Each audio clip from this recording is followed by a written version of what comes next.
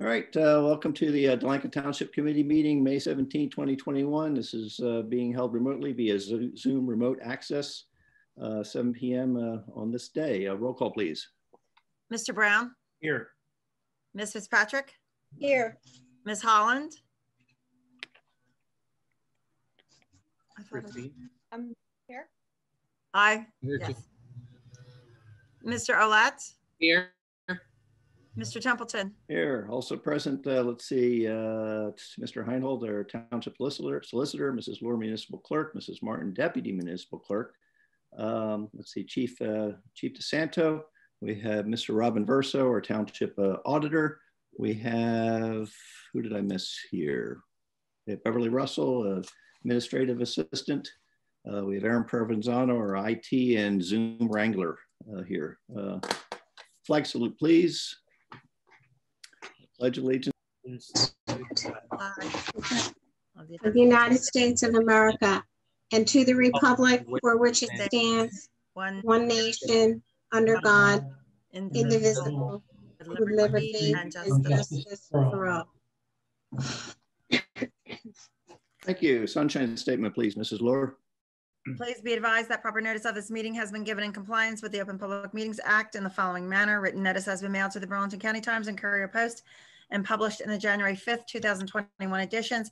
And written notice has been posted on the official bulletin board of the Township of Delanco at least 48 hours prior to the meeting. This meeting is in a Zoom virtual meeting platform.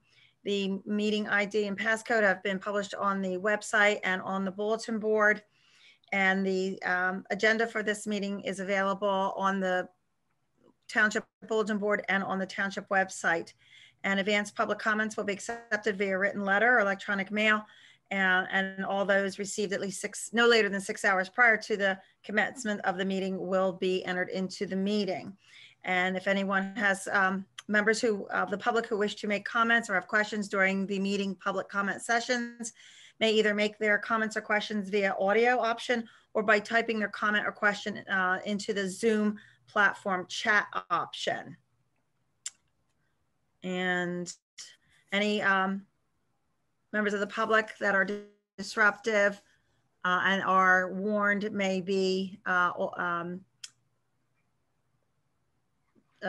not be able to participate during the live audio chat. That's it. Thank you. All right, thank you. Just a brief note, I've got a bit of a cough tonight, so I'm going to be muting myself as I try to clear my throat and so forth. So hopefully I'll be in the right sequence and you won't hear that, but inadvertently I'll probably cut myself off. So I'll try to catch myself, but that's why I'm kind of going in and out here on the audio channel. 2021 municipal budget, public hearing and adoption. Procedurally, we need to do a resolution 2021-66 authorizing municipal budget reading by title only. Need a motion on that, please. So moved. Second. Do I hear a second? Oh, I thought you seconded it, Mike. I'll second. I'm sorry. Motion by Mr. Olet, second by Mr. Brown. Roll call, please, on resolution 2021-66. Mr. Brown. Yes. Ms. Fitzpatrick. Well, first, I'd like to thank Richard and Rob for doing a great job on our budget, but I'm saying no because This isn't voting on the budget. This is just reading the title. We'll have the hearing and vote on the budget. Okay, yes, then for the resolution. Thank you. Ms. Holland. Yes. Mr. Olet. Yes. And Mr. Templeton. Yes. Before we open to the public, I'd like to invite Mr. Verso if he would like to make any comments on our budget. Mr. Schwab has prepared, as usual, very detailed annual budget message, which has been posted on the municipal website. But we've invited Mr. Verso, who does our books and keeps us financially between the lines through the year. And if you have any comments, Rob. Okay, thank you, Mayor. First off, I'd like to say that every 3 years we get reviewed by the state of New Jersey, and this is our year to get reviewed. I'm happy to report that there were no findings on the budget or the annual financial statement. So we are free to adopt tonight. The budget as presented is well within the levy caps, the appropriation caps. The overall rate increase for local purpose was about $0.015, which equates on a $190,000 property to about $27 a year. And that's where we stand. Thank you. The hearing is now open to the public for the Delanco Township 2021 municipal budget. If you have a comment or question, please raise your hand, attract your attention, state your name and address, and we'll do our best to answer your questions or comments. And Mayor, anyone that would like to participate via audio, please unmute. And also to those that don't have that ability, you have the chat. There is also the chat function where you can type in your comments or questions for the hearing on the 2021 municipal budget.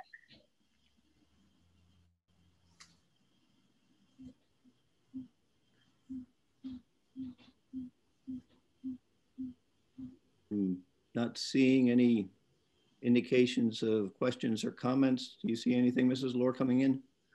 I have the chat queue open. I do not see any comments or questions in the chat queue for the public hearing for the municipal budget. Okay. At this time, I'll close this portion of this public hearing on the budget. I'll close at this time and go around the table as far as the Township Committee for their comments on the 2021 municipal budget. Let's see. Chris, would you like to start off? Sure. I just want to say thank you to Richard and Rob and everyone who worked on the budget. I think this was once again a well thought out, long discussed budget, and I think we came to a good resolution. So that's all I want to say on that. Thank you. Ms. Fitzpatrick, Kate. Again, I want to thank Richard and Rob for doing a great job again this year on our budget.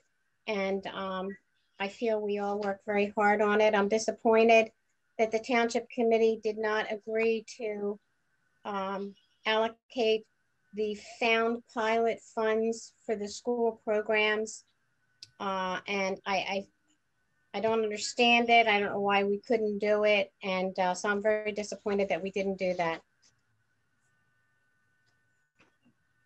Mr. Brown. Well, excuse me. You know, we can talk till we're blue in the face on issues, and the fact is we are raising taxes a little bit. The school's raising their taxes. You know, it's no surprise that I'm not running again for next year.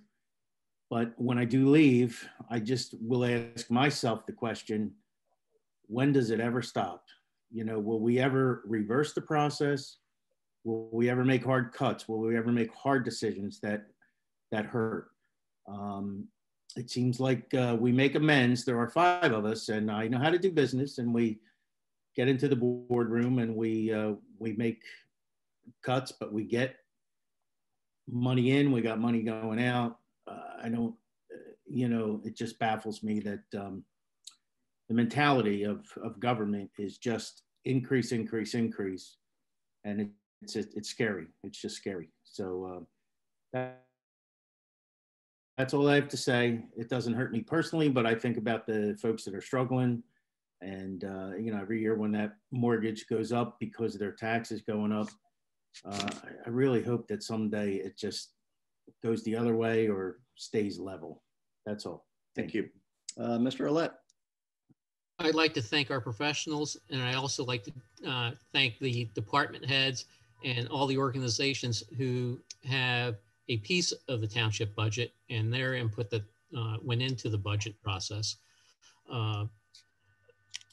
As far as helping the school, I was hoping that we were going to be able to do that. But I think in going in and looking at the process with the school and their budget, because it's they're an entity of themselves. they're not part of our township budget. The school budget is separate, and they have a school board that oversees the budget, and I think they have to make some hard choices. I know that they came to us for some help, but in looking at their numbers and some of the decisions that they made, especially with the administration, we had a superintendent / principal overseeing the one school and a principal overseeing the other school. They went ahead after a contract was agreed upon, and then they promoted someone to fill or to take over that principal's position. So that's like $100,000 right there. You know, I think they, in my opinion, needed to take a look at those hard numbers and say, we can't do that right now because of the position we're in, and kick that down the road, maybe a year or two once the cash flow picture changes. Again, not getting into their budgets, but then again, looking at the decision they made. You know, the state had certain rules as far as expenses, and they voted to ignore that. You know, and here we are in tough times, or they're in tough times, and you know, it's like when you get your budget at home and you say, well, we got to make some cuts. You know, maybe the newspaper goes, or the cable TV. You know, some of those decisions have to be made. For some reason, the board was not able to come to make some of those sound decisions. So, you know, I find myself very, very reluctant to try and push forward to help them. Sort of have to help themselves before you come out and ask for help from others. So back to our budget, last year, we made some cuts, and I believe we only went up less than 0.5% on our budget increase because of the effects of the school and the budget. They're increasing that, their tax rate going up for last year. And then this year, again, we held back.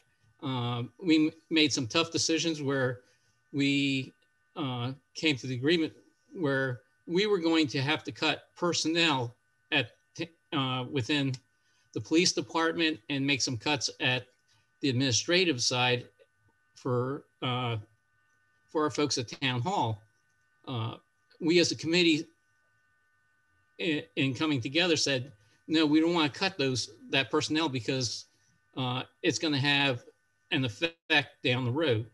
And again, if we help the school out, or we're able to help the school out, those numbers that we lend out this year would come back and haunt us or affect us next year, and having to make some major cuts at the township side with either more police cuts or public works, or even our folks in town hall that do the administrative stuff. So I feel very comfortable with where we're at dealing with inflation and where things are at with the budget and the increase that we have for this year. So that's all I have to say at the moment. Thank you. Yeah, a lot's been said, and I don't want to repeat everything, but again, as has been said, appreciation to our staff and to our department heads and all the volunteer groups that over the years have really been mindful of expenditures and careful with your tax dollars. And going forward, an annual municipal budget is it's not a snapshot of that year. It's a foundation for that year and going forward. And so if you do something draconian that sounds good politically, or sounds good to make people happy, or accommodates some need that may not be the smartest thing to do, that really puts you in a bind and undermines what you're trying to do, and as far as financial stability going forward in the years to come. So it's a path that our administrative staff and our department heads have been a part of, and I think we're on very good sound financial footing going forward. As a community, the last couple of months, I think we've all learned a lot. I think one of the benefits of COVID and Zoom and this format is there's been a lot more participation, a lot more information. There's also been a lot more bad information, disinformation, and misunderstandings of how municipal finance, school district finance, it's very complicated. That's why we have professionals, Mr. Inverso, Mr. Schwab, Ms. LaSalle at the school board to distill that and keep us on the straight and narrow financially with the state and on our financial health. But I think it's the last couple of months, we've all as a community learned a lot, how things work. The Township of Delanco, we have our own budget. We have our responsibilities, financial responsibilities to the community. The school district, the Delanco School District, has their responsibilities to provide a thorough and efficient education for our young people. And those are two separate things. There was a lot of confusion, it seemed, and even a little bit, I listened in on the May 5th school district budget hearing. And there still seemed to be a little bit of whether it's just being tossed out there as a distractor or a real true misunderstanding. Yes, the township collects you write your check to the township to pay your taxes, but the township, it's like a business, going to 7-Eleven, the gas station, to Lowe's. That entity, those businesses collect the cost of what you're purchasing and the taxes, the state and federal taxes as they may apply with that. And those businesses distribute those taxes that they collect to the state entities and to the federal government. And that's really what the township does. Whatever budget that the school district strikes, whatever budget that the fire district strikes, we pass that money to the penny onto those entities. Otherwise, they would have to establish their own finance offices and collect taxes, and you'd be writing 3 checks every or 4 checks for the county as well. So the argument or the misinformation that the township somehow controls the school district budget is a falsehood that's been given too much life. And I hope, like I said, through the last couple months and through this format, that has been clarified and explained to people, and people understand that now. The district runs, looking at their numbers, they run about $11 million budget, is what came out on May 5th. We run a budget $6.5 million. Theirs is significantly larger than ours. And so it's, as Mr. Alep pointed out, and as I heard on the May 5th school district budget hearing, there seems to be finally some acknowledgement that they need to address those financial affairs, and acknowledgement that this has been a long time coming, that it hasn't been addressed. And I hope things turn around for the better. But anyway, that's the end of my comments. I appreciate everyone's input. Mr. Mayor, excuse me. I need to ask Mr. Inverso a question pertaining to the budget that was published in the paper. This was brought forth there are 2 lines. One is for school tax and library tax or aid, and on what was published was 0. And it's my understanding that there's like a different tier, a tier 1 and a tier 2 established. I don't know if I'm explaining myself correctly here.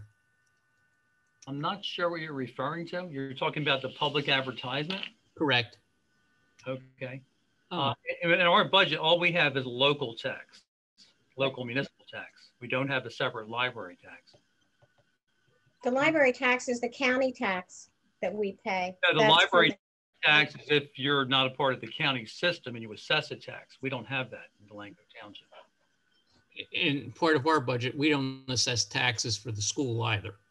No. Because they are their own entity. No. Okay. They raise their own tax, correct. Okay. Thank you. Any last comments before we move to adopt the 2021 municipal budget? Resolution 2020-67, adoption of the 2021 Delanco municipal budget. Motion, please. So moved. Second. Motion by Mr. Letts, second by Ms. Holland. Roll call, please. Mr. Brown, Yes. Mrs. Patrick, No. Ms. Holland, Yes. Mr. Olet, Yes. Mr. Templeton. Yes. Thank you all for the very good work. Ordinance 2021-8, amending Chapter 295 governing vehicles and parking. This is a section of Burlington Avenue. This is the second reading by title only, public hearing. Hearing is now open to the public for ordinance 2021-8. Once again, questions or comments, state your name, address. Make sure to unmute if you have any comments or question, or type your comment or question into the chat function. Hearing and seeing no comments or questions. Mrs. Lohr, anything coming in? No, not for this ordinance. All right. Let's see. Motion, please, on ordinance 2021-8. I'll make the motion, Mike. Thank you, Mr. Brown. Second. Second. That's Kate. Thank you. Second by Ms. Fitzpatrick. Roll call, please. Mr. Brown, Yes. Ms. Fitzpatrick, Yes. Ms. Holland, Yes. Mr. Olet, Yes. Mr. Templeton. Yes, and appreciation to the chief and his officers for sorting through that and working it out with the county and so forth. Thank you. Ordinance 2021-9, amending Chapter 295 governing vehicles and parking. This is a section of Emery Way. Second reading by title only, public hearing. Hearing is now open to the public.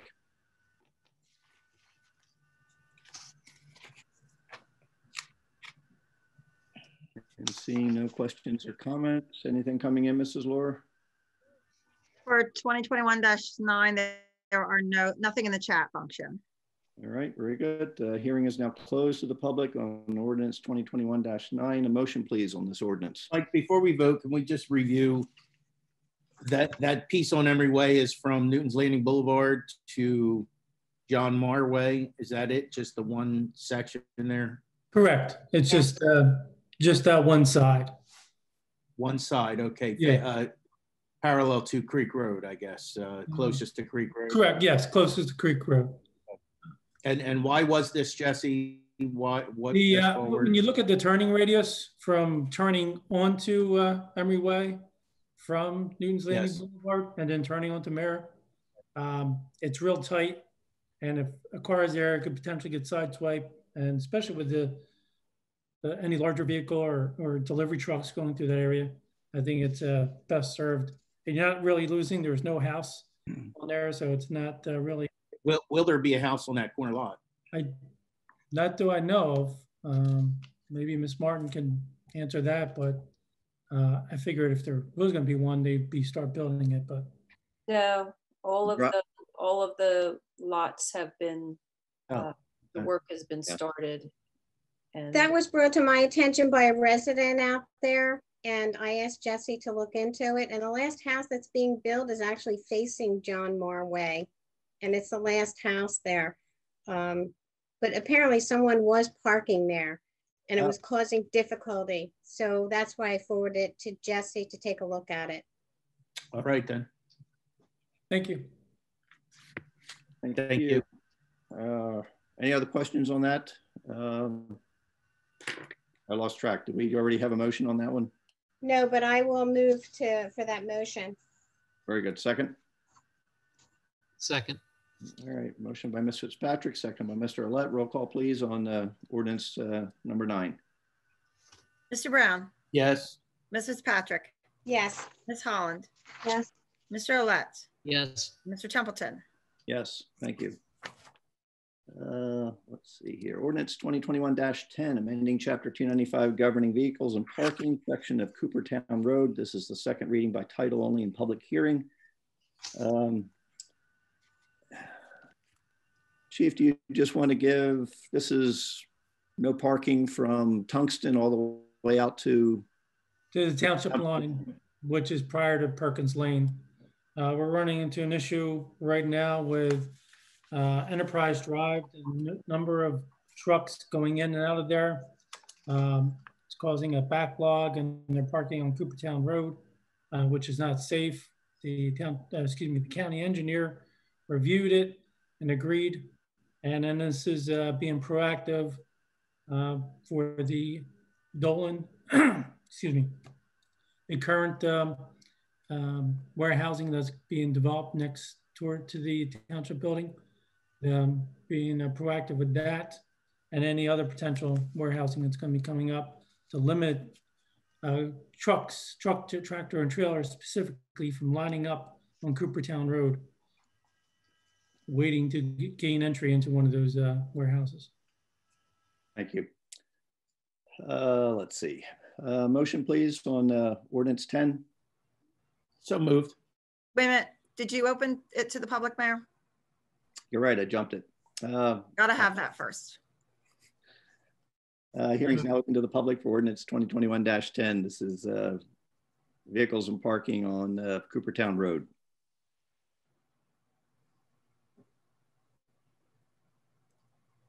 Nothing. Seeing nothing coming in. All right. Nothing in the chat.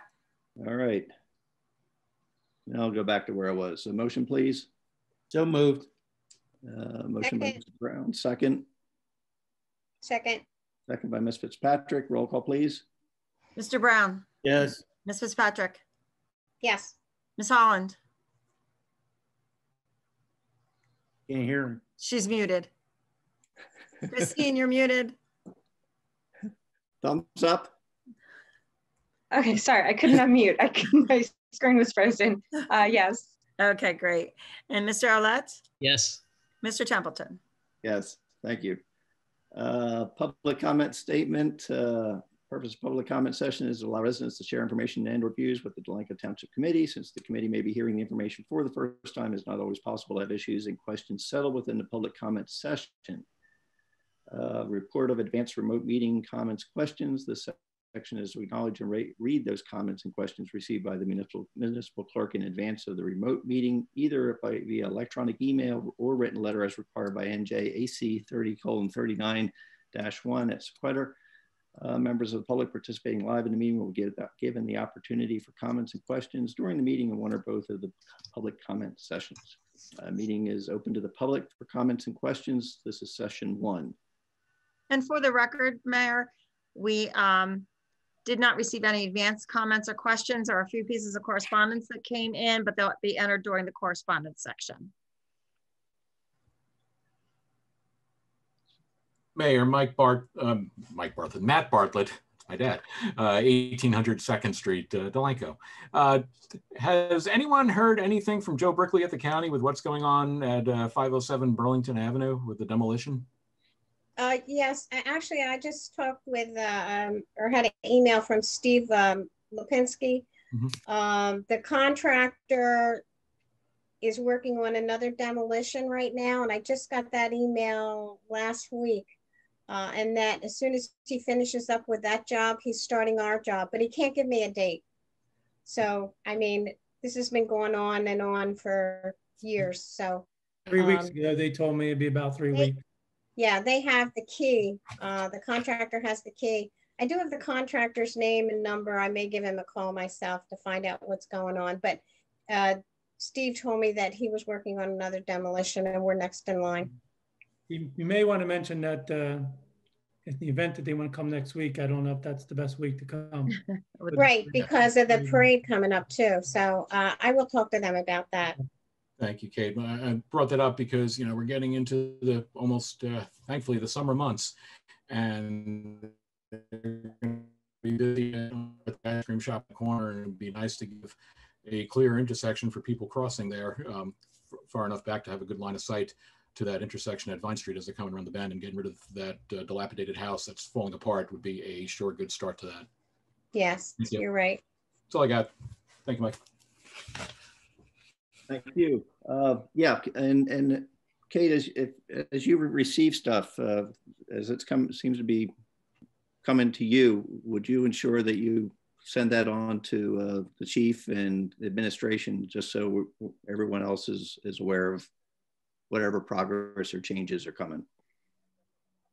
Okay. For me? No, for Kate. Oh, for Kate. I'm sorry. I thought you said Kitty. Oh, sorry. I just noticed, Rob, are you still here for the bond ordinance, or I don't? Oh, he's muted. Rob, No, I'm just hanging around. I could leave. Yeah, I'm sorry. I don't think I have to be here for the bond ordinance. I would just like to say on the ordinance, I did file the supplemental debt statement with Fast System. And after it's approved tonight, Bob Hudnell, the CFO, will certify that. Anytime you authorize debt, you have to do a supplemental debt. All right. Does anyone have any questions of Mr. Inverso before he gets his pass to leave? I do. This ordinance, I guess what I want to know, is this a combination of all of our bans, or do we still have bans floating? This is new issues. This is okay. Is this long-term here, or is this a bond anticipation note? It'll be bond anticipation note. So this is another bond anticipation note. Okay. It will be. In effect, what's happening is we're authorizing debt. And it's, let me check the ordinance. It's, the amount of the debt is $614,175. The overall ordinance is $721,500. But we have a down payment in there, and there's a $75,000 community development program grant. Okay. It seems we kind of set these and then we sort of throw them around a little bit through the year, take out from this, put into this. I guess I've gotten confused on just how many bond anticipation notes there are out there. And I had questioned during the budget if we were going to do a long-term capital improvement fund, and the answer was no, because of it was too much of a hassle. I guess, could we get a synopsis of where the town is as far as the debt load goes? I thought Richard supplied that to us in our budget hearings. He was pretty thorough about giving us the whole list of the debt. Yeah, most of it, the ability to do this, John, was most of our debt has been retired and paid off. The long-term debt has. We do have some bond anticipation notes out there. Okay. And some of that was consolidated, right? Yeah. So some of the bond anticipation notes have been consolidated into this? No. No. This is separate. This is new debt. New debt. Right, for new projects. Now, in Article C, installation of sidewalks on Coopertown Road and drainage improvements, I know we've beaten this to death. I don't see Cooper Street on here. I don't see Hickory Street on here. I just see $235,000 for replacement of sidewalks on Coopertown Road. Replacement. We don't have any on Coopertown Road. Can somebody explain that to me?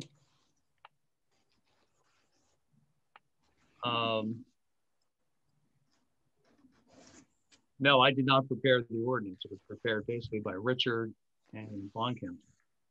Okay. Mike, do you know anything about this, Mr. Mayor?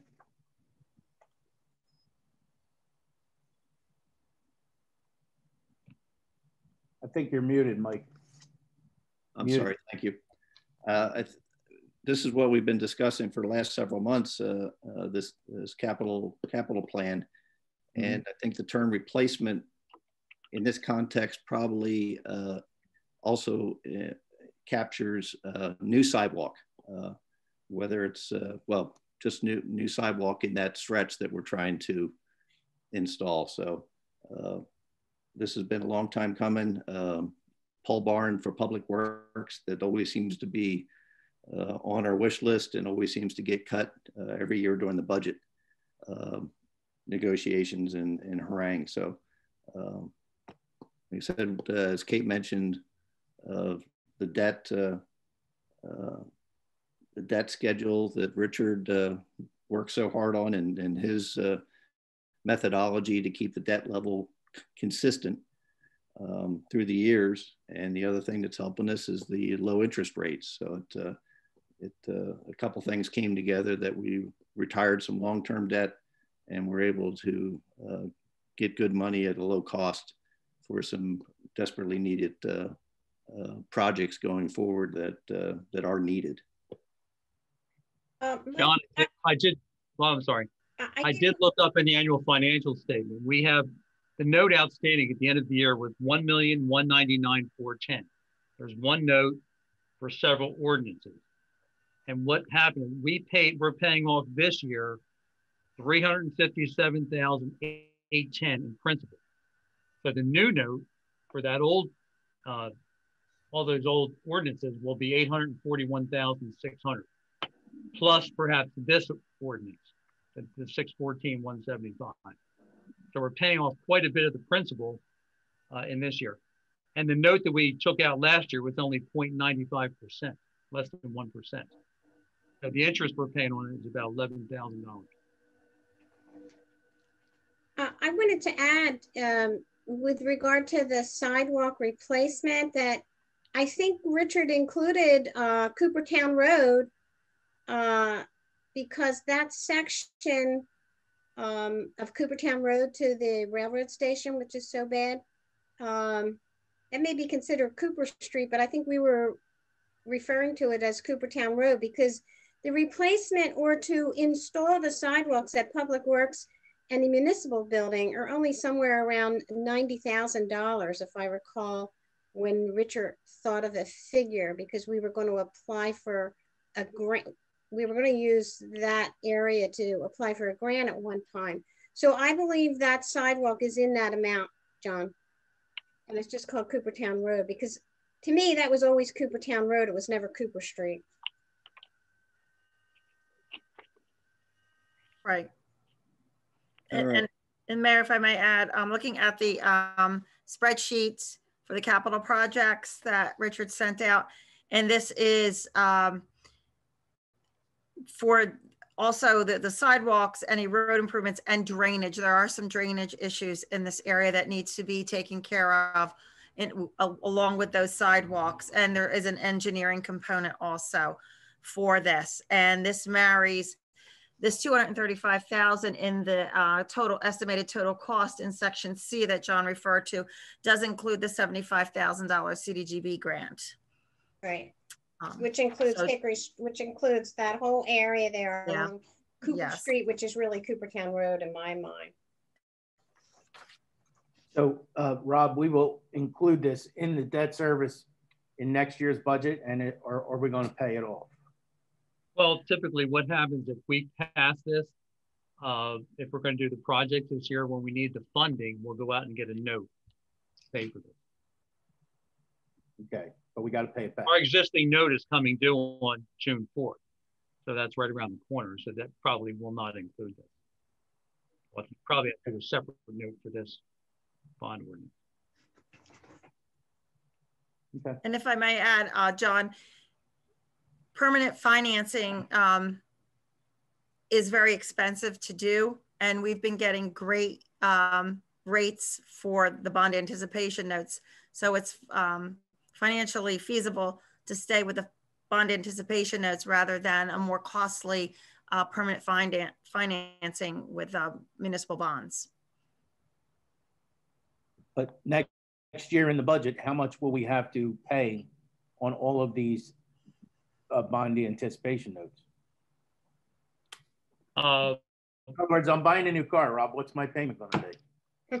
Well, essentially, for bond anticipation notes, the payment can be whatever you like it to be. Right. They do have a minimum amount that you can pay. We've been paying way in excess of the minimum. And the budget that we just approved, the principal and interest is $469,000 in debt service for the bond anticipation. Oh, wasn't that our last payment on the municipal building? No, Mike, wasn't that we already the paid last that. of the long-term note? That one's done. Yeah, we That paid was- serial bonds off. We have no bonds outstanding. We just have bond anticipation notes. Okay. We We have paid very that little off debt. last year. For a township our size, we have very little debt, which is great. Okay, I just bring it up too because I see all these nice people on here listening, and I think we owe them an explanation what we're borrowing for and how it works. That's all. I understand a lot more than they do, but I just wanted some clarification. What are we going to do without you, John? You're gonna move on. You're gonna live life. It's all gonna work. It's all gonna work. All right. It always does. John, you can always zoom in, right? Hey, you never know. I might come back. All right. All right. Since I've gotten, let's see, where am I here? Mayor, the meeting, I believe, is still open to the public. No, we closed. You did? Yeah. So Mr. Bartlett was the only one for that Yes, section. I believe Okay. so. If I can toss in, if we're still on the open, Mike, it's Peter Fritz calling, 303 Union Avenue in Delanco. I just wanted to add for the 507 Burlington Avenue, since I knew that building was slated for demolition, I did a deep dive into the history of that building, and it's very interesting, but I think we've probably gotten as much of the history of that building as we can gather before it's demolished. I've been over several times to take additional photographs. We haven't been allowed to go inside the building, so there's not much I can do there. But I have gone, back through the records and, chain of occupants. And it started off as a blacksmith shop. A guy named Mr. Smith. All right. Thank you. 1880 and ran a blacksmith shop. Yep. So we've got about as much as we can get out of that. And we're sorry to see it go, but we understand. Thanks for the good work, Peter, and all the history board. Let's see, since I got out of order again because I was trying to turn Mr. Averso loose and let him go home. Let's see, what's that? He didn't run quick enough.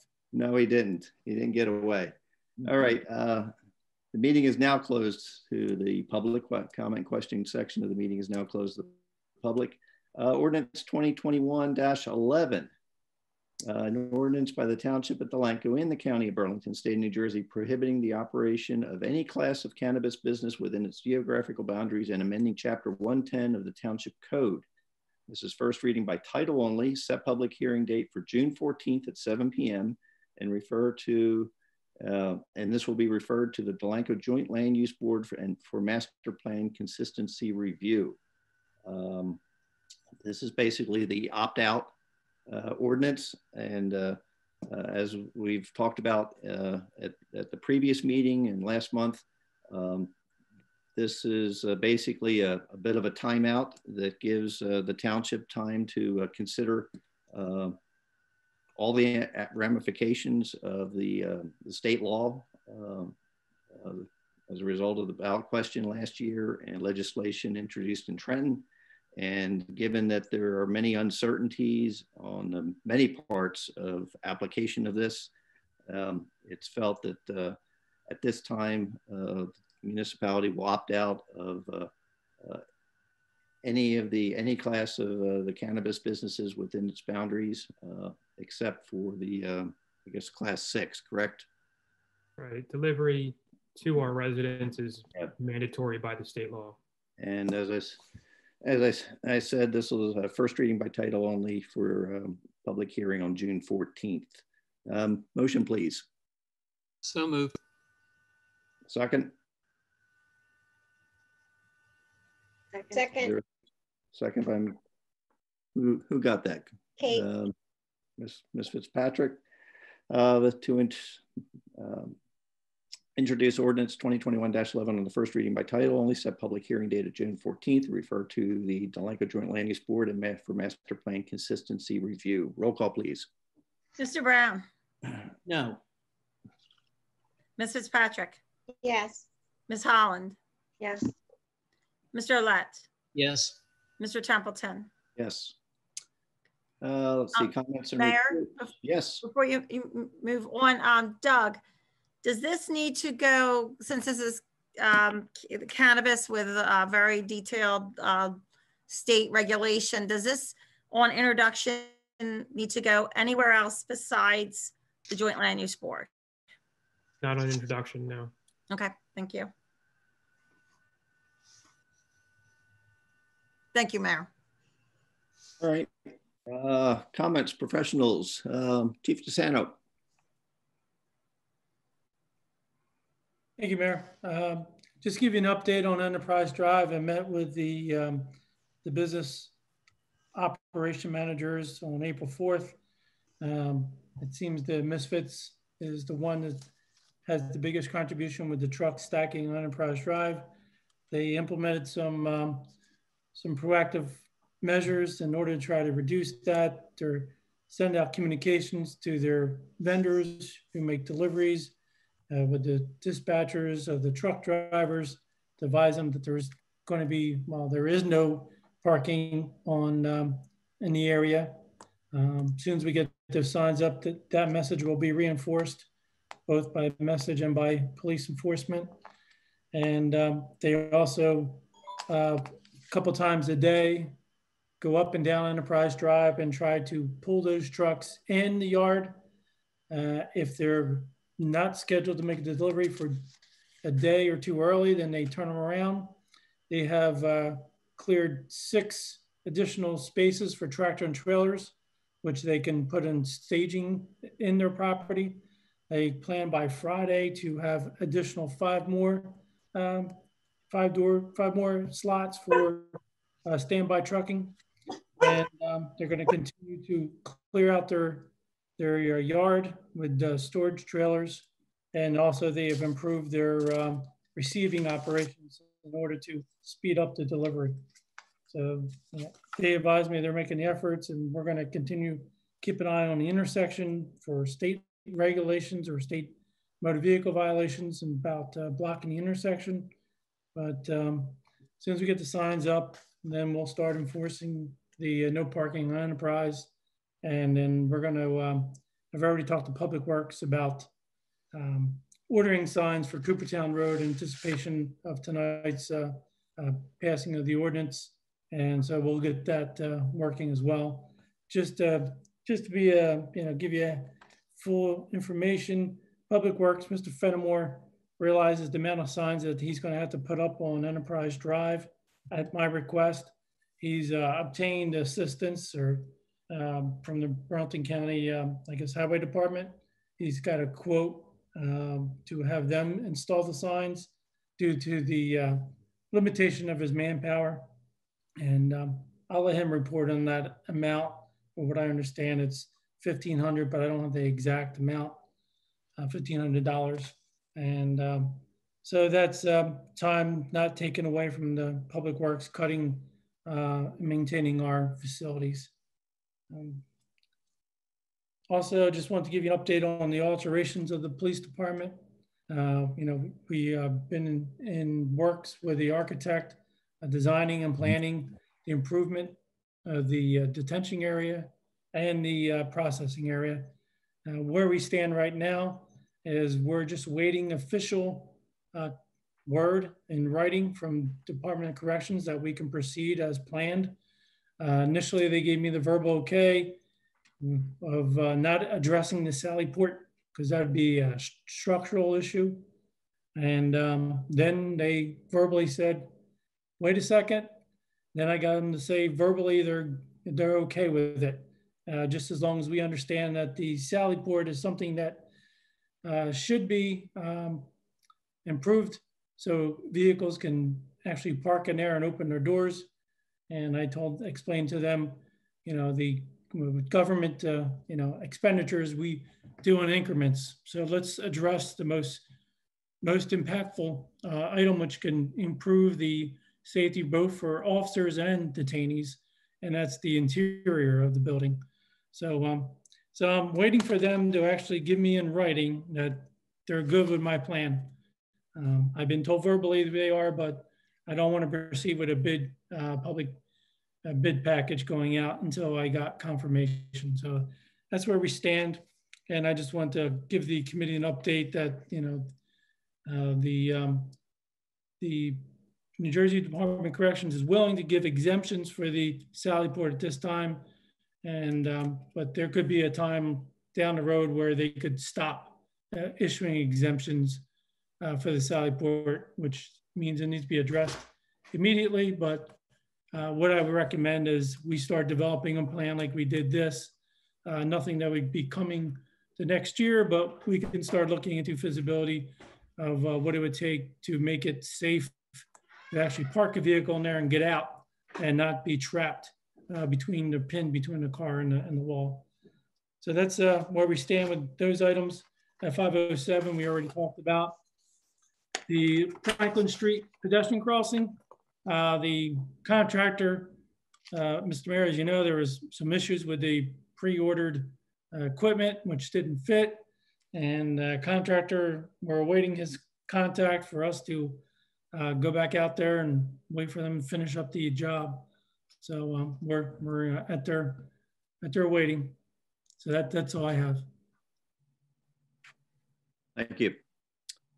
Yeah, on that, the pedestrian caution light at Franklin Street, I was down there that day when the parts were being installed. And as anyone who's tried to do a home project at home and you end up going to Home Depot for a part and come back home and nothing fits, well, that's kind of what happened. The parts that they received to assemble that light pole and standard and arm did not fit together. So they were calling the 800 number to try to get a new set of parts that would fit together. Mr. Fenimore, are you out there? All right. I did not see him tonight, Mayor. Okay. Mrs. Lord, do you have anything to add? Administration?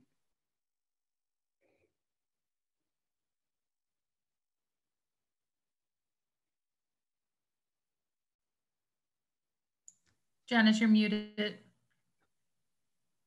Hi, not at this particular time. Thank you.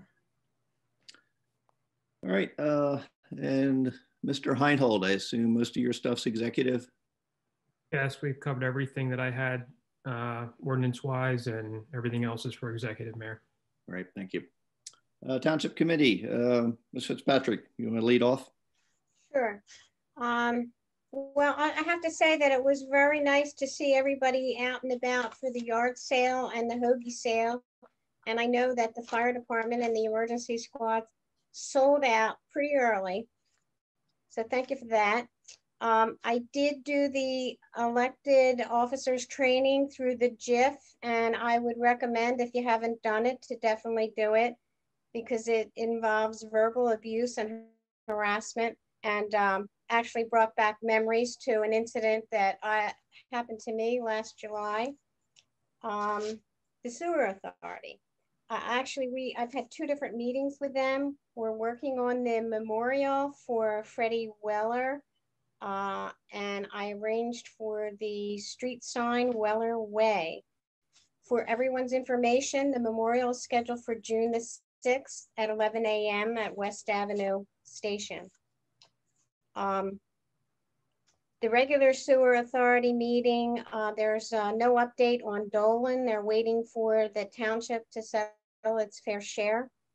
The jetpack purchase, we're hoping to find a recent purchase so members can visit and actually see it in action before we make the purchase, because it's a large purchase. I believe it's $350,000. And our attorney for the sewer authority is following up with the state on the status of the sewer authority's application for funding for the improvements to our system and lines. I did attend the Board of Ed meeting on the 5th, and I was sorry to hear that they will be cutting 5.2 employees and also some student programs. I had made mention that it was my hope that they would actually not lay off teachers, that they would maybe cut the administration, and that They indicate, and I did ask them about the funds that are supposed to be coming through, and they said they have not received any notification of any funds, and just because something is posted in the newspaper doesn't necessarily mean they're receiving it, when they're receiving it, or how they can spend it. So hopefully they will get that information soon, and maybe those jobs, whoever they may be, since they could not announce them, will be rehired. Randy Cherkis reached out to me regarding the senior services that will be available at the Zerbrook Mansion. I will forward that information to Janice and Beverly and Richard so we can post something on our website, as well as send out an email blast. And I would like to send an email out to the Senior Citizen Club regarding those services. They're going to begin in June, the 1st and 3rd Saturday from 9 to 12. And they will be walk-ins initially, but they will eventually have to set up an appointment. I attended by invitation the Soul Tech's ribbon cutting for the solar program in town. It was really quite a historical event. The president of the BPU was there, the governor's office, Herb Conaway, Troy Singleton, the contractor, and of course, Soltage, Zach Meyer, and Randy Orloff, who actually presented a PowerPoint to the Township Committee. What an opportunity to have that in Delanco. Winzinger was there as well, and I spoke with her, and it was a win-win for them. So I had the opportunity to say a few words, and I was very proud to be there at that time. I did miss the history board meeting because I went to the Board of Ed meeting, and I know they're still working on signage and also a booklet with regard to some of the other properties in town. I guess I can catch up with them later. And I did miss the rec meeting. I did meet with the gentleman who we're going to have as the Grand Marshal to get some information for him. And it's going to be Mark Fenimore this year. And just let me look and make sure I have the right information. Yes, I did. And I will forward this information to you, Janice, for you and Beverly on the senior program at Zerbrook. They will have a social worker there at that time, and her phone number is available to them as well. And I think I covered everything. Oh, I did want to mention to Jesse that when I went out to the ribbon cutting for the solar farm, that the trucks were packed along Enterprise Drive, and that was on the 13th. So that was just last Thursday. And it was very difficult getting, I had to park in Misfits parking lot because I couldn't find any parking. And it was very difficult getting out of there because you can't see beyond these tractors, you know, tractor trailers. So that will be a good thing when that signage is up. And the other thing I had a question for you, Jesse, you know, Memorial Day is coming around. I have the flowers ready for the gazebo. They've been in my yard for, I guess 2 weeks ago. I planted the window boxes, but I'm afraid to put them out there because of the damage that's been done down at Gateway Park in the gazebo. Did we put that camera up yet? Yeah, the camera's up. Oh, good. Okay, great. Thank you.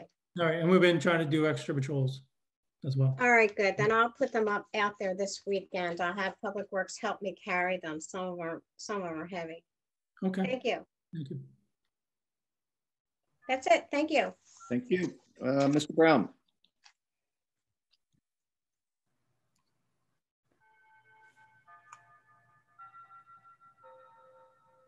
Okay, I'm back. Yes, the Economic Advisory Council is firing back up. We're going to meet tomorrow night, as per Shirley Rossi. We're going to meet at the municipal building. It's been a year or better, so look forward to that. I need to report that at last shade tree meeting, there is to be a massive tree planting in town, 45 trees. Co-Chair Matalevich has worked with the New Jersey Shade Tree Federation to have their staff plant these trees. And Dr. John Paillet is in the audience, I think. John, do you want to add to that at all? John Paillet, I know you're there. Yes, John. I think it was postponed to June 5th to the 7th. Okay. And do we know where all these trees are going, John? Bill does. Bill does. Okay. So we'll keep an eye on that for June. Are they open for a resident? Are we open? Are the trees open to have a resident have a tree on their property and they have to sign up with Shade Tree? There is a list, a planting list that has been ongoing. Okay. Okay, so if you know anybody else, though, email the Shade Tree Commission, you know, to get that put on the list. Okay, thank you. And other than that, that's all I have, Mike.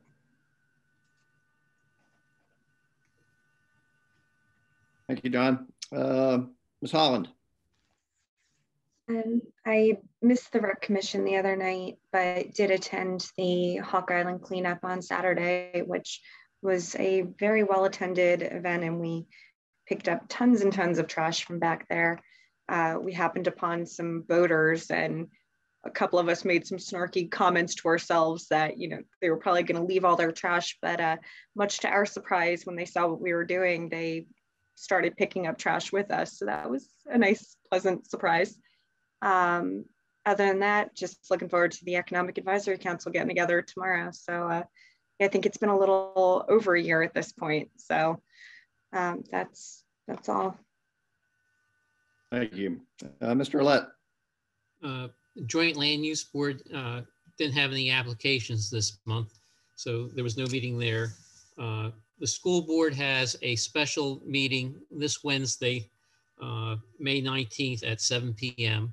And the website information's on our website for the connection to the school board meeting. COVID, the CDC has, I guess, is changing some of their guidelines, but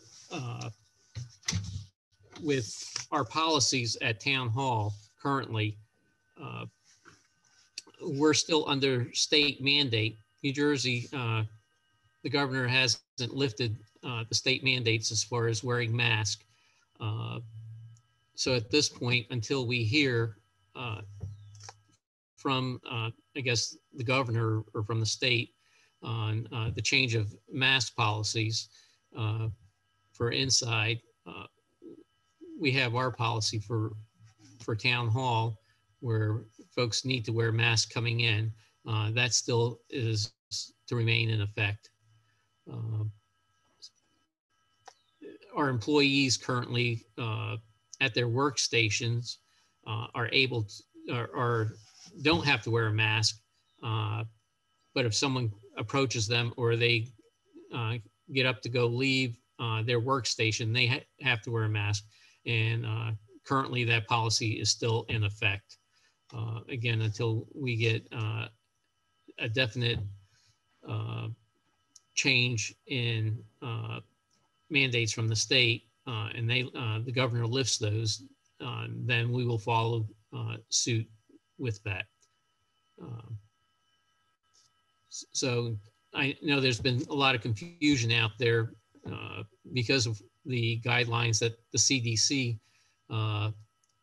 has suggested or has made. And there are many states that don't have these mandates, but there are currently 18 states that are still under mandate for wearing a mask.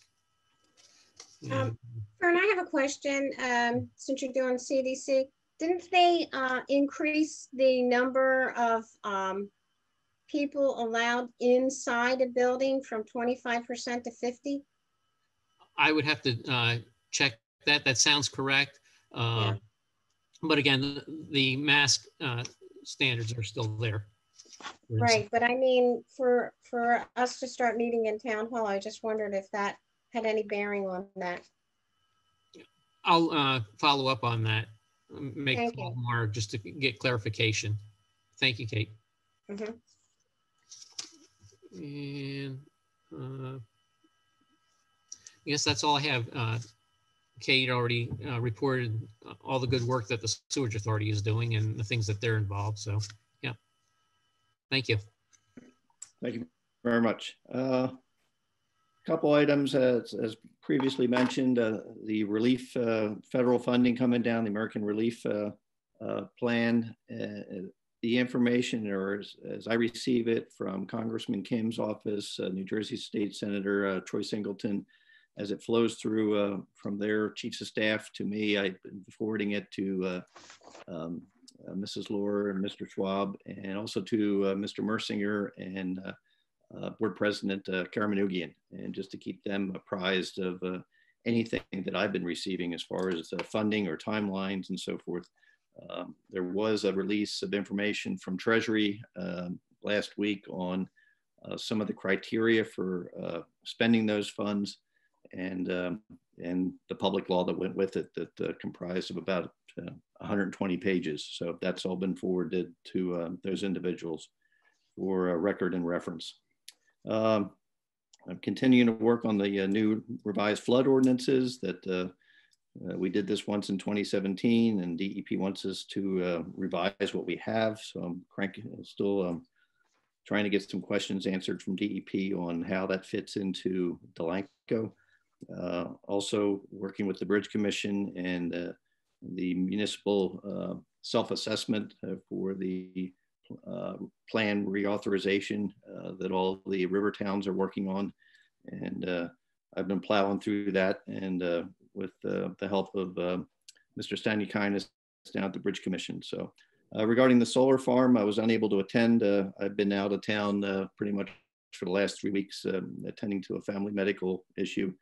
But I did contact a government affairs official at the State Bureau of Public Utilities, and just mention some things that as far as the solar farm and the business entities, AC Power, Soltage, and Neighborhood Sun, as far as what their expectations of Delanco's part in that project was. So I'll be following up with them in June. They were very interested in some of the things, and I mentioned Mr. Heinhold's memo that he prepared as far as what issues that may arise from the township endorsing a product or the sale of some service that a business may want to seek our help or in marketing that product. So I'll be following up with that. And I think I'll cut off my report at that point.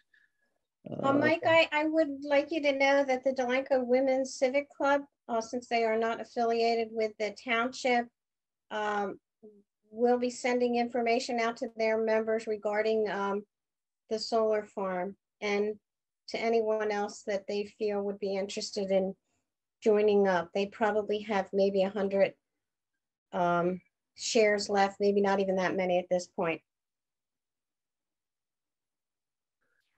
All right, moving on. Consent agenda items. Consent agenda items are considered to be routine, will be enacted with a single motion. Any item requiring discussion will be removed from the consent agenda. All consent agenda items will be reflected in full in the minutes. Is there any item in the consent that any committee member has additional questions or would like to be considered separately? We've talked a lot about Ordinance 12, the bond ordinance. Are any further questions on that or anything else? Mayor, the approval of minutes from 4/19, if you could remove them separately. I was not at that meeting. All right. 4/19, okay. We'll pull that out separately. All right, thanks for pointing that out, John.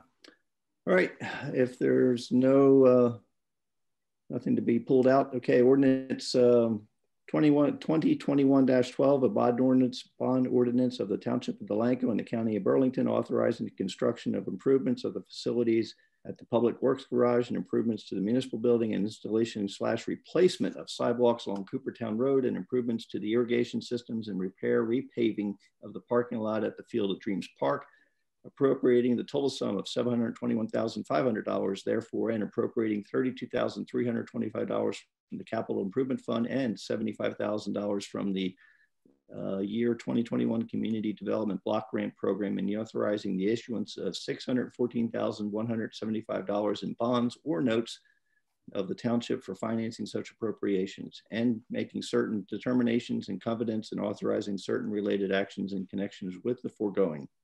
This is first reading by title only. Set public hearing date for June 14, 2021, 7 p.m.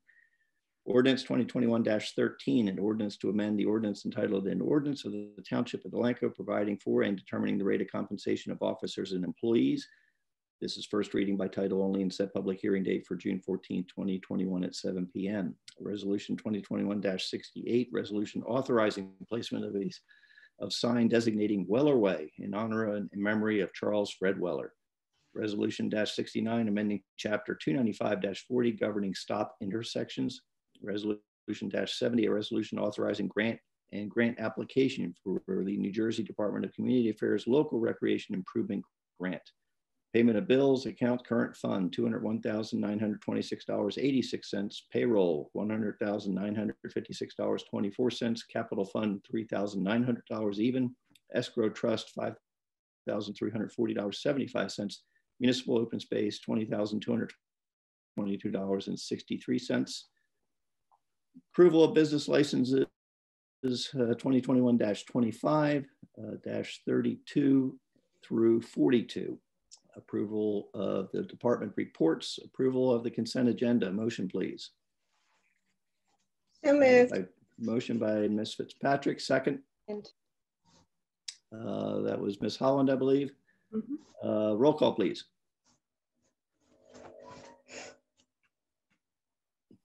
Roll call. Mr. Brown. Yes. Ms. Fitzpatrick. Yes. Ms. Holland. Yes. Mr. Arlett. Mr. Arlett. He's muted. He's muted. He's getting there. Hold on. Yep. Yes.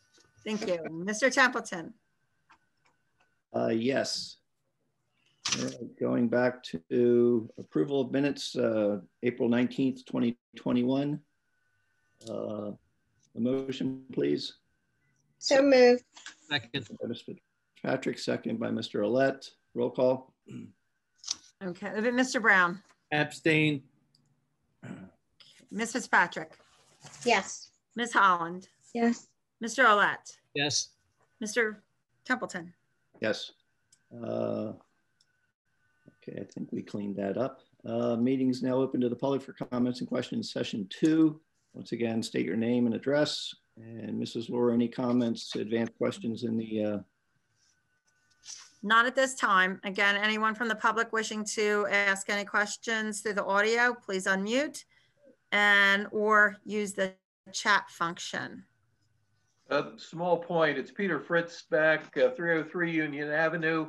I was doing some research on houses along Coopertown Road, and in answer to the question that you brought up earlier, there regarding Coopertown Road is really starting at the railroad. So they include the lumber yard and those buildings along in there, all under the address of Coopertown Road. So I was always under the impression that Cooper Street ended with the tracks, but this was from the New Jersey tax rolls in researching property addresses. So that stretch apparently is called Coopertown Road. Thank you. That's it. Thank you. Any other comments on this session 2? Hearing none and seeing none, we'll close session 2 to the public. Correspondence, Mrs. Laura. Yes. The first thing is that because this was received after the agenda was done, This came in today. It's a facility request use for the Gateway Park for June 14th by the Troop 19 Boy Scouts, and I believe Pack 19 also, white flag retirement ceremony at Gateway Park. And let's see if there's a time. So I did scan that in an email. Did everybody get that? Yes. Yes. So if it's okay and everyone is in agreement, if there could just be a motion to approve that facility request use for the Boy Scouts for the flag retirement ceremony at Gateway Park on June 14th. So moved. Second. All in favor? Aye. Okay. Aye. Aye. Flag Day. Yes, Flag Day. I always take my flag. I always like to attend that service. It's really nice, but we have a meeting that night. Now I don't see a time. It's 6 p.m. Yeah. 6 p.m. Okay. All right. And then we received 2 letters submitted, actually received today in my mailbox from Christina DeSanti and from Joseph Chaska, requesting appointment to the Economic Advisory Board. And I checked the records. We do have 2 vacancies on the Economic Advisory Council, actually. So Christina DeSanti is both a business owner and a resident. And Joseph Chaska is a business owner. I'm not sure if he lives in town, but he is a business owner, and that is provides for that. Even though he would not live in town, he can serve on the Economic Advisory Council as a business representative. Which is great. Yeah. So if the Township Committee would like to move on those appointments this evening, you can appoint both those people. Like I said, we do have 2 vacancies, or whatever your pleasure is. I don't see any reason not to. I'd like a little bit more to know about who the folks are. Well, Joe is Farmers Insurance, and yeah. Joe is Farmers Insurance, and he's done a lot of different things in town. Yep. He has the Suit for Soldiers. They've collected over 900 suits each year. And Christina has Christine's hair salon right there next to Joe. I'm good with both of them. Yep.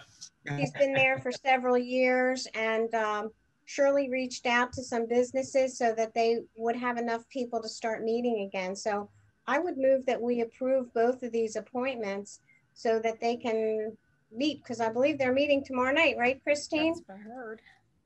Yeah, that's correct. And I did scan those in and email to everyone. So if you do have those in your email, if you and it does give a little bio. I'll move to approve. Okay, so it's a first by Ms. Fitzpatrick, second by Mr. Brown. Yes. To appoint Christina DeSanti and Joseph Chaska to the Delanco Economic Advisory Council. And the term, their terms are what, 3 years, 5 years? 3-year terms and into those vacancies. All right, good. Is that a roll call or all in favor? You should do a roll call. Roll call, please. Sure. Mr. Brown. Yes. Ms. Fitzpatrick. Yes. Ms. Holland. Yes. Mr. Olet. Absolutely, yes. Mr. Templeton. Yes, yes. Very good. New blood. Yep. Anything else, Mrs. Lord? I have one more piece of correspondence.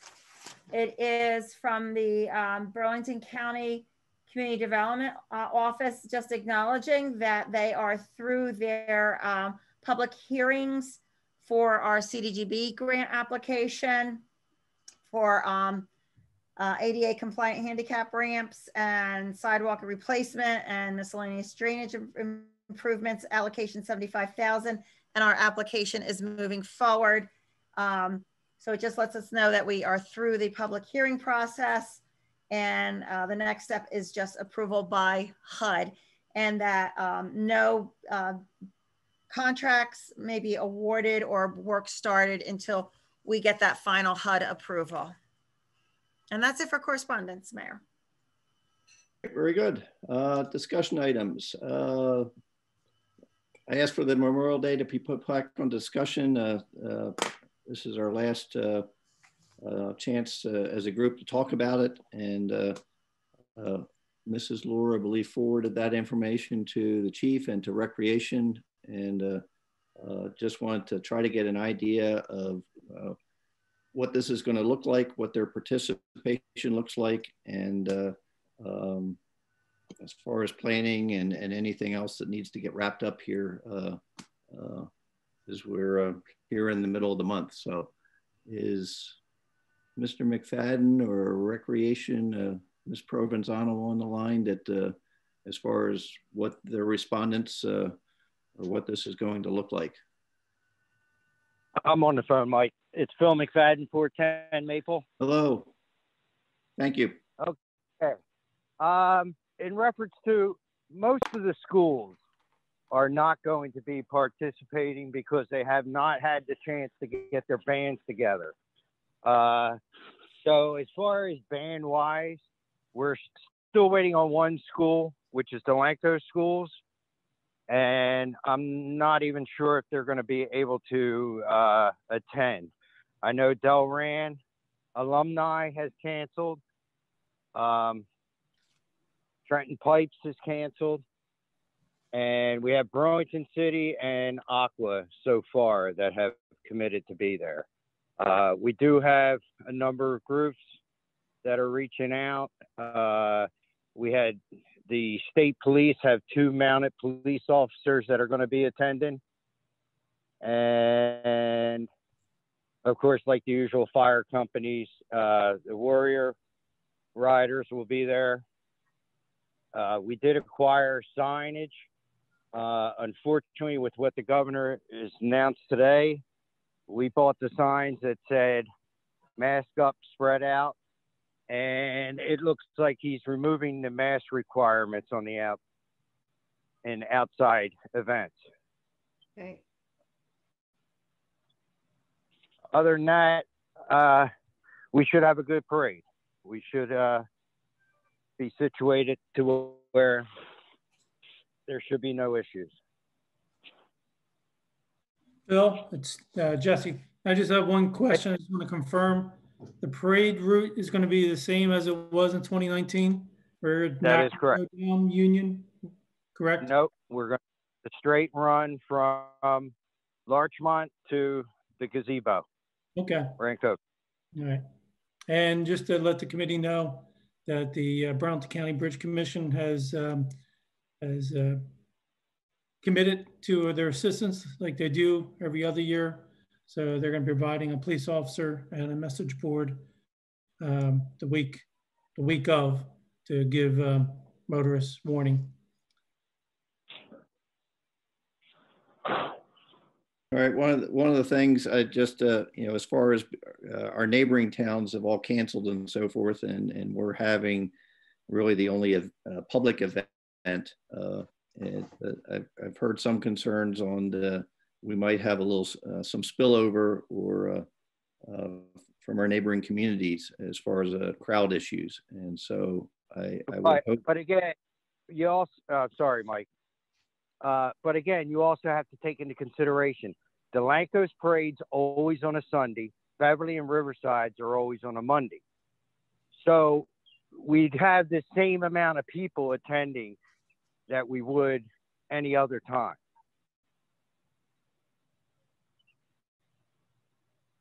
That was it. I just wanted to make that point out there. All right. I before I left, like I said, I've been out of state for some time now, and before I left and talking with people, and actually a couple officers, police officers, there was that concern was expressed. So that was one of the things I just wanted to bring up as far as a consideration, and that we I don't know what we can do to mitigate that, but it will be what it will be. So. Any other questions or comments of Mr. McFadden or the chief or regarding the Memorial Day? Mayor, we have just a question in the chat from Peter Fritz. says, can the signs be retrofitted with printed stickers?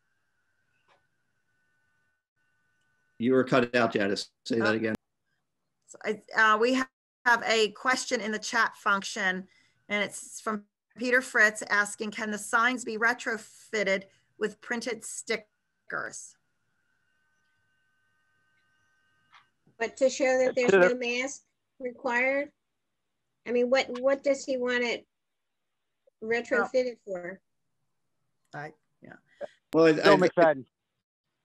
Oh, sorry about that. As far as the signs, we have the signs. We're going to put the signs out because it does say space out, spread out.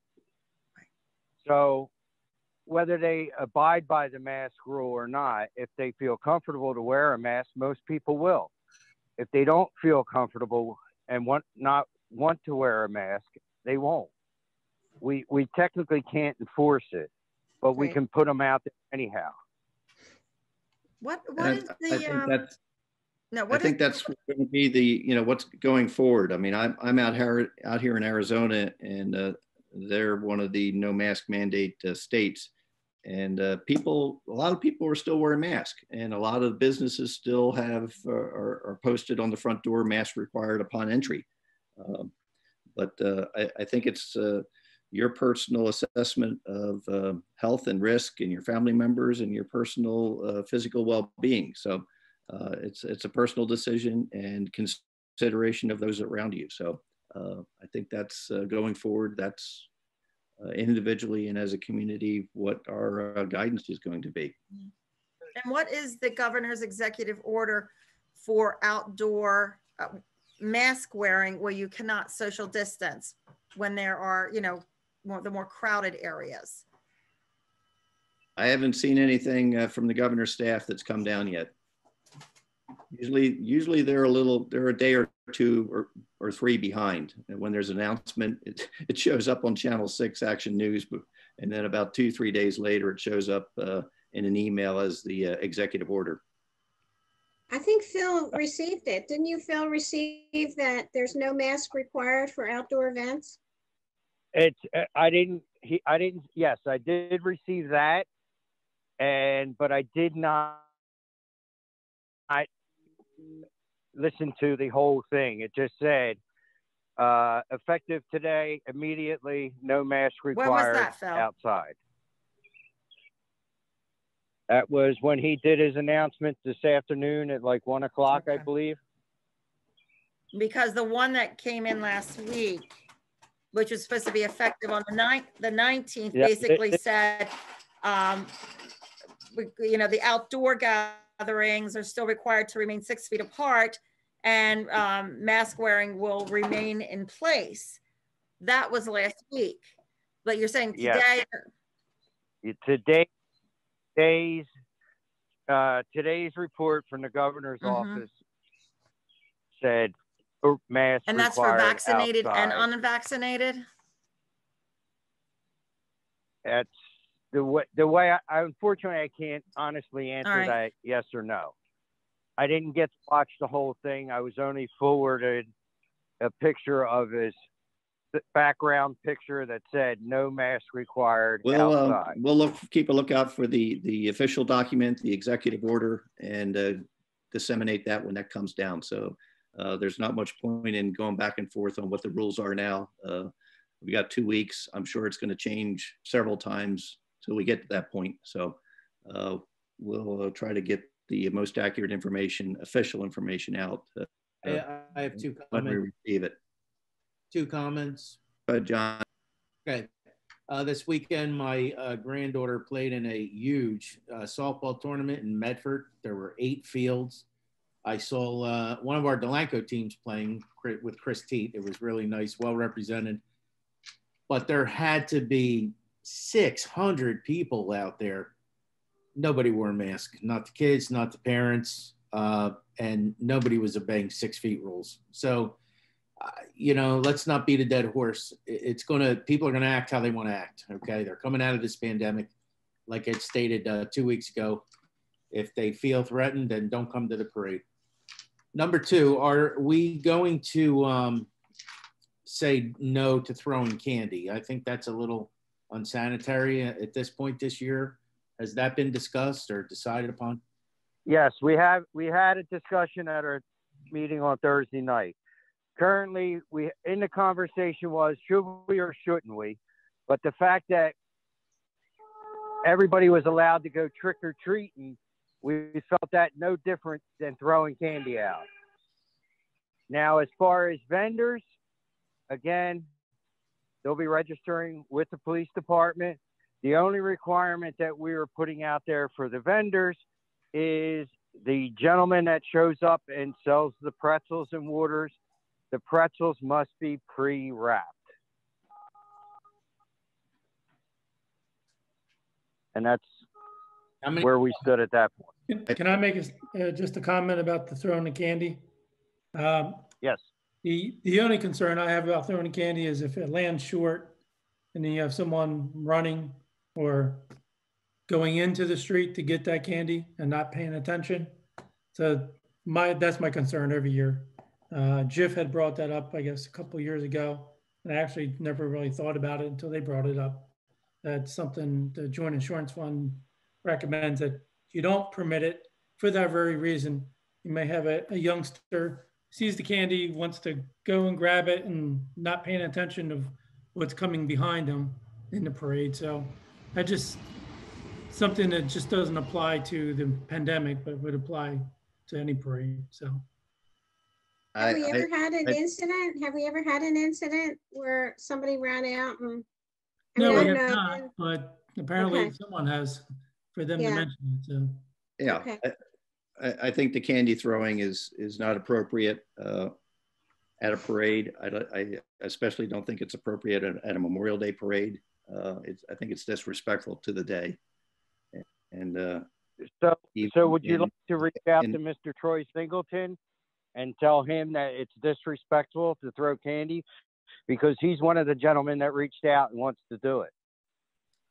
Well, I'll talk to the senator. So, but I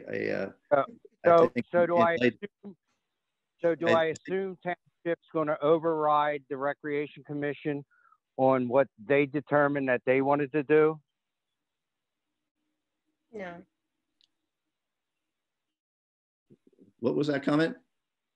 I said, do I assume that Township Committee is going to override the Recreation Commission on what they decided to do? Well, that's always how it works.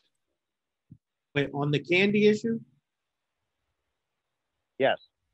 No, we're not arguing it, Phil. We're just questioning. So you guys made a decision to allow it, and you made a good point about the trick or treat. I didn't even take that into consideration. Well, the trick or treating had quite a lot of restrictions, and people, many people decided to opt out of that. And so this is not a good idea on several grounds, several points. And I would like to see that decision reversed or certainly discouraged. I don't agree with that. So do we have to take a vote? Do we have to take a vote, or because I don't think we should override the Recreation Commission's decision. I think that Phil uses good judgment. Troy Singleton was probably one of the first who said he'd be in our parade, and he said he would be throwing candy. He's a well-respected senator in our state, and I mean, I think the Recreation Commission is, I missed their meeting, unfortunately, but I don't think we should override them.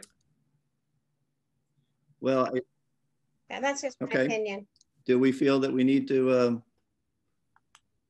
take a committee vote on this, or it just seemed it would be common sense given the pandemic, and someone taking candy in their hands and tossing it out to bouncing across the street into a young child's hands. I mean, it just that just seems reckless, and the safety consideration, which is always had a lump in my throat when I see kids darting in front of vehicles and trucks and everything else, even people walking. It's just creating. There's just several points here. So do we feel that we need to take a position on this, or? No, I don't. I think that we're into this parade this year. You know, decisions have already been made. The candy issue, the chief brought up the point as far as JIF is concerned. I think maybe we do a little bit, some homeworks, because we're going to do this parade again next year, but do the homework. You know, maybe there's a better way to distribute the candy if folks want to give out candy or give out goodies to folks along the parade. You know, Phil McFadden. Really, I just don't understand, because again, if you don't want your child to go out and get the candy, you won't send them. Just like if you don't want your child to go trick or treating, you won't send them. So I'm not sure why this is such a hard situation, that it's coming down to this. I just don't understand. I understand. Do you think we want to put the residents and the children at risk? No, that's not our ultimate goal. It's to provide some kind of normalcy back to the state of New Jersey and our town, Delanco. I'm just amazed that we're even having this discussion. No, my point was just for something for you to think about in the future. I mean, I didn't know something was brought to me by Jeff, and I'm just sharing it with you. I don't know if that was ever considered when you guys discussed it. So in the future, if you could just bring that point up when you guys make your decision year to year, that's all. I appreciate it. Chief, not with without getting into any type of specific, I guess, backup for the police department, but if we get into larger crowds, is that handled through you and Central Dispatch, or is that something you have to reach out to the adjoining police departments in advance? Well, we're going to have to ask. Well, I mean, we don't know until we see what kind of crowds we get, and it's going to be mutual aid, because we have every available officer maintaining traffic control, to keep vehicles from driving into or through the parade. So, we depend on mutual aid to assist one officer to answer calls for service during parade. So if there's additional crowds, we're just going to, hope they abide by the, the barricades and so forth, and do as we normally do.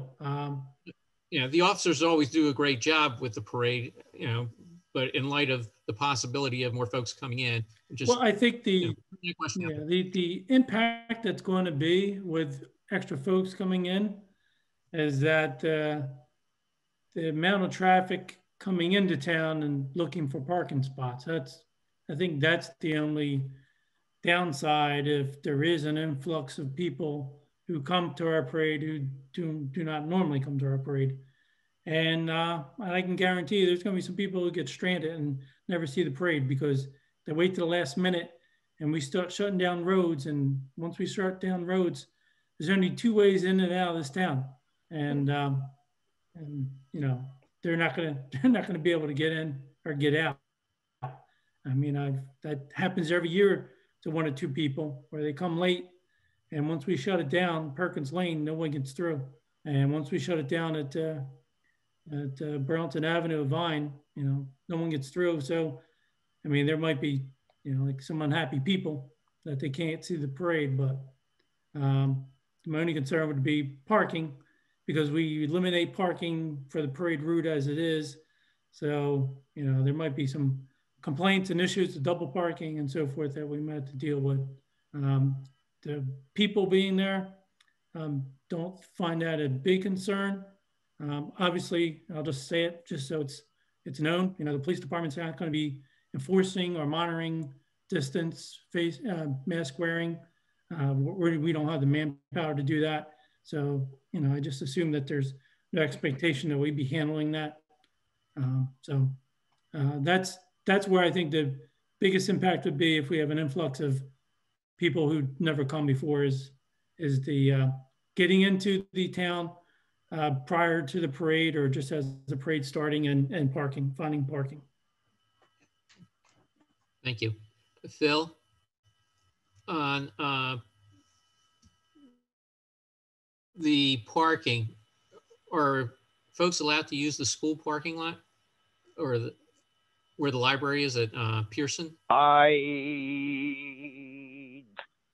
That would be something that the school board would have to answer. And yeah, I would think that's a school's decision. When we've had Babe Ruth Day, I've had discussions with them about that, and they've, you know, the last one we had, they gave us permission to utilize that area. But, you know, I know year to year things change and policies change. So I don't know if that's something that they would be willing to permit. the only thing I could recommend is that I could reach out to the school in the morning. Okay. Again, to the chief's point, you know, if folks arrive early, they'll probably find parking or some parking. You know, if they arrive after 1 o'clock or a few minutes before 1 o'clock, they're not going to be able to get into town. So, and they won't be able to use the school parking lot at all. Correct. The parade route going down Burlington Avenue. Okay. Well, thank you. We close Burlington Avenue at Perkins Lane, like I think. So. Usually 10 minutes of 1. Yeah. To let them line up. So that's when the bottleneck happens, where we start turning people around. People coming from Riverside have a little more time because we don't close that down right away. We wait till we get to about, I would say Oakford. Then we shut down Burlington Avenue and force them down Vine Street. And then when we get to the traffic light, then we shut it down altogether. Have the Bridge Commission shut it down on the Riverside side. Some people walk across the bridge for the parade. I've seen that. All right, let's wrap this up. And I would ask that the Rec Commission reconsider the tossing of candy over the next 2 weeks or so, given what we've discussed tonight. So we'll close this this discussion on the Memorial Day Parade. And anything else before we? I just saw that email come up from the governor, Mike. I just saw that email come up from the governor. No mask required outside. I know. I saw you did. So it just hit my mailbox. So everyone's got it. Yep. All right. Resolution for executive session, please. So moved. It'll be resolution 2021-71 for executive session. That Mr. Olet, motion by Mr. Olet? Yes. Second? Second. All right, second by Ms. Fitzpatrick. And we'll go into executive session as required. We'll come back in the public session. I don't believe we'll be taking any action, but that may change. Just need an all in favor. All in favor? Aye. Thank you. We got everyone. All right, motion to adjourn. So moved. Second. All in favor? Aye. Aye. Thank you all. All right. Good night, everybody. Good night, everybody.